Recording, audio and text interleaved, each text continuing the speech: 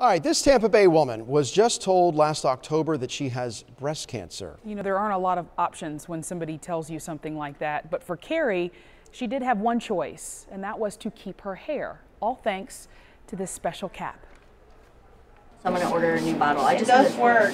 It looked really good. Yeah. Carrie Kinsella isn't getting her hair styled, but rather trying to preserve it. We had a good fit last time. Yeah, we did. And she's doing it with the DigniCap, the first and only FDA-cleared scalp cooling system for patients undergoing chemotherapy to reduce their hair loss.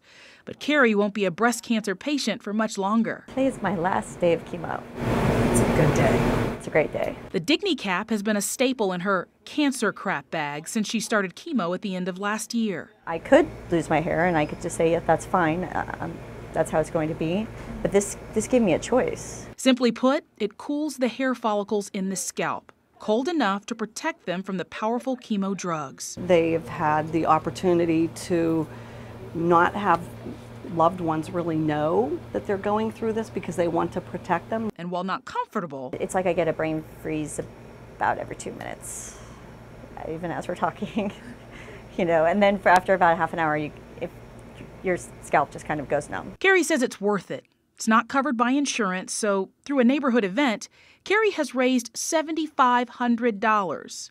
Not for herself, though, but to provide the caps for women who otherwise could not afford them. But for now, this Wonder Woman never has to wear one again because